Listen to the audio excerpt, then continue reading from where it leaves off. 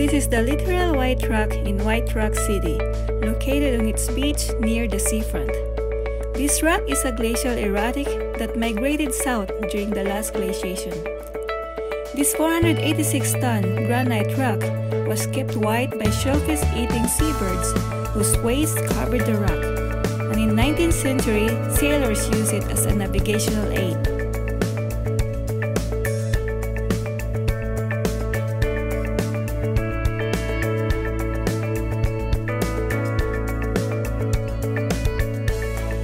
White Rock City was named City by the Sea. It's a pretty seaside resort town located less than an hour from downtown Vancouver. It is a popular destination in the summer with its beautiful coastline, beaches, a lineup of trendy restaurants and cafes, and has the longest pier in Canada, the White Rock Pier.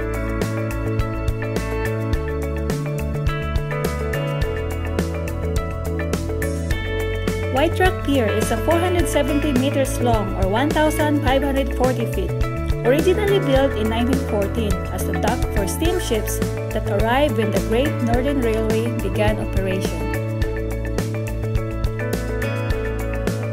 The pier was rebuilt for an estimated cost of $16.2 million after it was severely damaged during a windstorm in December 20, 2018. The pier reopened to the public on August 28, 2019. White Rock City is also known for filming movie locations, commercials, and TV productions. Movies like Knockout, Driven to Kill, or the TV series like X-Files, just to name a few.